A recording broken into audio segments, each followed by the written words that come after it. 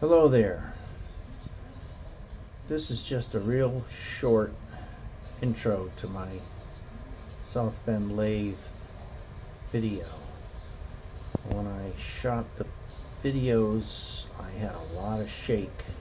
Could be I can't hold my camera too steady. So I tried to run it through Adobe Premiere Pro using the warp function, which gets rid of the shakes, but it does some funky effects to the video. But I felt it was better than the shaking. The shaking could really get on your nerves. So I'll try better next time. But you get what I shot. Hopefully it'll be useful. Thanks a lot. Here we are again. We're in the basement today, mostly because it's hot and muggy. Just the end of June here in New England, and it's thunder showers outside and the rest of it. So I'm not going to get to finish my Terramite anytime soon. But in the meantime, I have decided to try to take care of a couple of projects.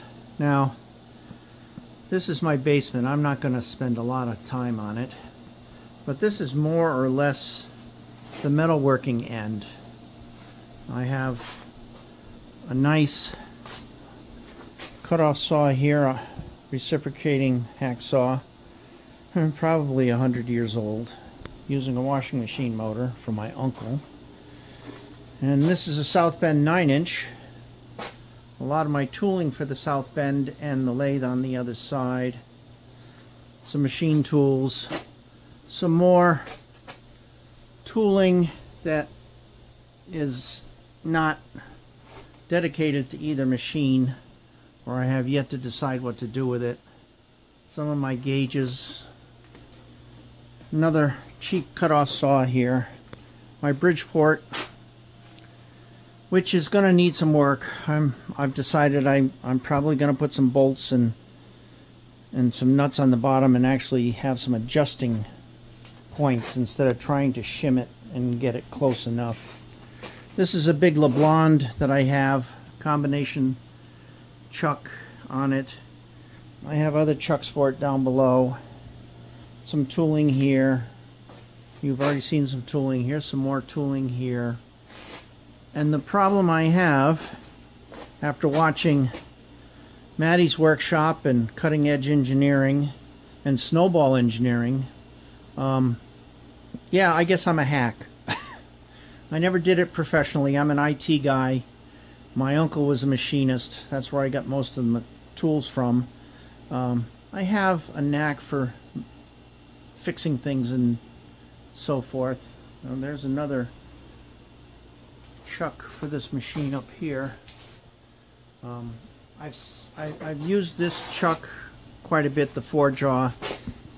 It's easier to get more accuracy, but I think I have to look at the bearing in here. I think I've got too much run out.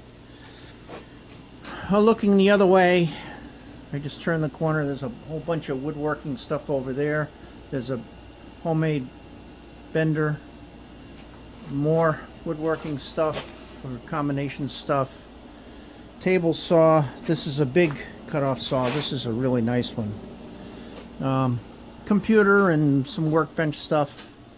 3 grinders. Nice heavy lathes. And the other end is a lot of storage down there. In that dark room in the back is my ham radio shack and my electronics workbench, because I do a lot of electronics. I used to do process control design. And more storage here. There's raw material in back that I use for some of my projects. So anyway, that's the quick runaround. More tools than I can keep maintained.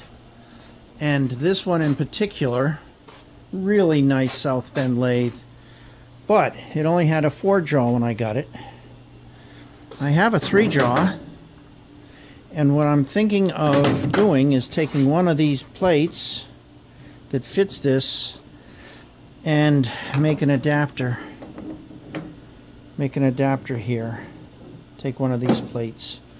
But my problem with that is I've been hesitant. I haven't found a good way to do it, but I think I finally come up with a procedure. There's another faceplate down there and another 4-jaw. Now this chuck is a little heavy, but that's the way it is. We'll see what happens. It's about the same size as what's on there. I have some really nice big ones, but they're not made for a 9-inch lathe. So we're going to get started on that. We'll see what I do in a bit.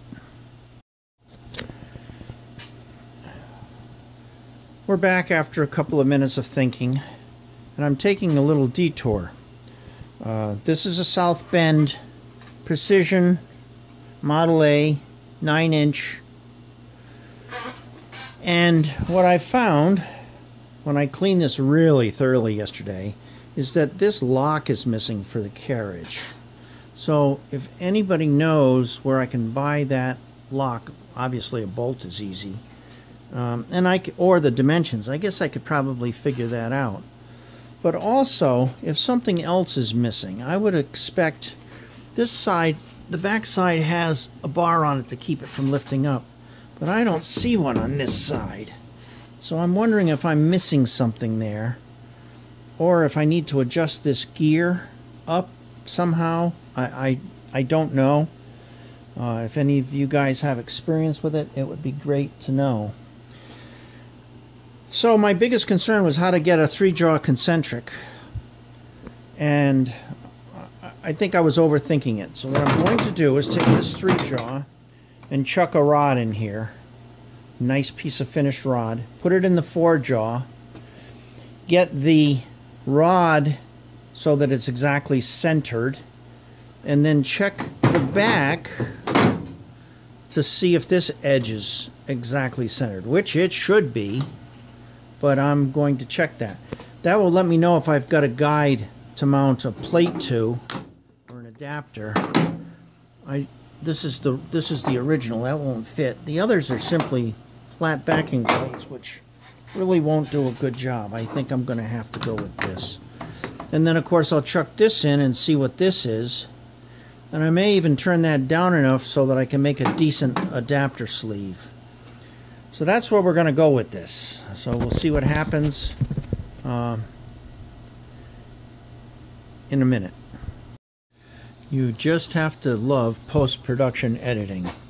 So I'm going to stick this in partway through my series here on this lathe. I actually went and found the part number for this lock on a website dedicated South Bend lathe from Practical Machinist, and once I had the part number from a parts catalog, I was able to go on my favorite, well, maybe not my favorite, but the useful website that sells everything, auction and buy it now and all the rest of it, and for 25 bucks including shipping, I got the lock for the bottom. So that part is taken care of. So thank you very much everybody for keeping old documentation around and being so helpful. Here is step 1. I've chucked a really good sized piece of shaft in there and got it about as centered as I could. I think my needle is sticking a little. I'm going to move it in a little, force it. Yeah, so you can see it moves just a little. So now what I'm going to do is put a tool in and skim this just a little. Skim that just enough so that it is absolutely perfect for being round. And then I'll put this chuck on it on the back. I'm going to take this end off so that I can get it square. So that's the next step.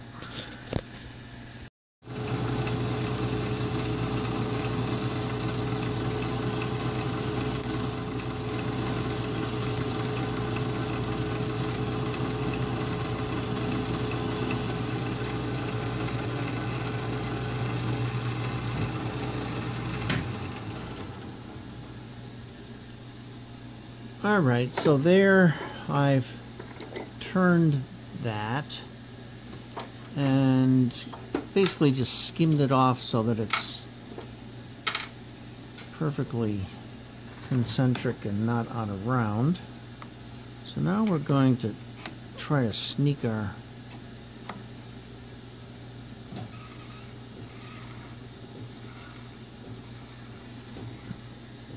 and I'm going to say that that's pretty good.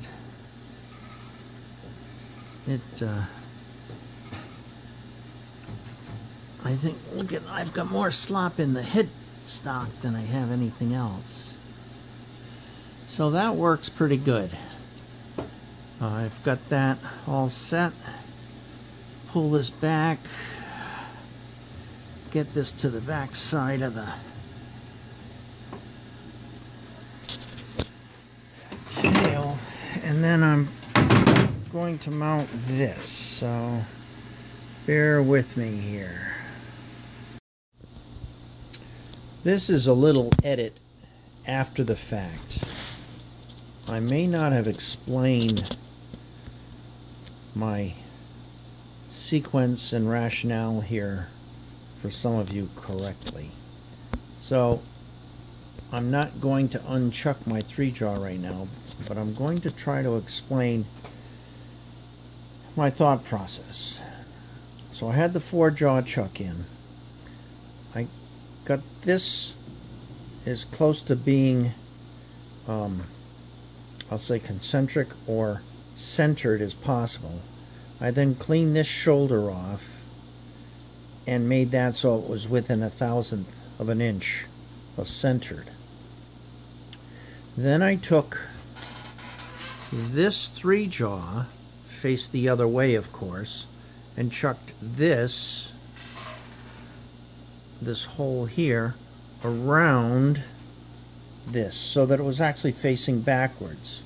I could then check the back side to see if this recess was also concentric or if it was out of round, and they had corrected that in the backing plate mount, which I would have had to deal with. What I ended up doing with this one is, instead of worrying even about whether this was concentric or not, I simply turned a recess in the back of this that was the exact diameter of this piece. So now this is concentric, this will fit into it concentric, and now I know that this is about as close as I can get to being perfect. The reason I knew this was concentric, the backing plate, is that I chucked the backing plate in here, I threaded it on, and turned this shoulder on the backing plate. So I knew that this was perfectly centered on my lathe. And with this on the back side of this piece here, I knew it was perfectly centered. So once I cut that and mounted it, this came out really close because of that. So I just wanted to give you a little more of an explanation. Well, I skipped a bunch of recording because we have a whole house vacuum cleaner and my wife decided to vacuum. So I couldn't have said anything, and I really didn't want to edit into that afterwards, the audio. But what ended up happening, this is now the 3-jaw chuck, and I've not physically mounted this yet, the plate, but instead of making an adapter, I simply took the back side and took out 10/1000ths of exactly the same size as the backing plate, so that this actually has a lip to fit into, and it's being held in by my tailstock right now. I've got the gauge on it. Yeah, I've got a few thousandths run out on it. I'm not terribly concerned about that. I'm really happy with how close it is right now. We'll see once I get it mounted and if I have to clean up any of the jaws or something. But it's as good as it's going to get for this homebrew guy. So now I have to put the 3 bolt holes in the back and just mount it. I might have to take and clean the back up a little so that I can get a bolt hole through there. There's a shoulder here, and I don't know if I've got enough space to put a bolt in. So that's that. We'll come back after I've got it all mounted. Well, here's the final result.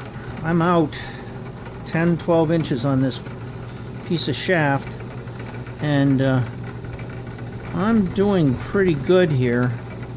I think it's vibrating too much, but you know, it's just a couple of thousandths run out there. The back, you can see not well, but I've got 3 bolts in, and I had to just put this plate on a Bridgeport, and there's a shoulder in here. You can't see the shoulder very well, but right where the bolt hole is, I had to just flatten that out a little. So let's go to the other end and see how much runout I have here. And it's 1/1000, 2/1000. So it's pretty good. I'm extremely happy with the way this truck came out. And didn't have to make an adapter. The bolt holes worked out really good. So that's it. That's this project. Thanks for watching. Bye.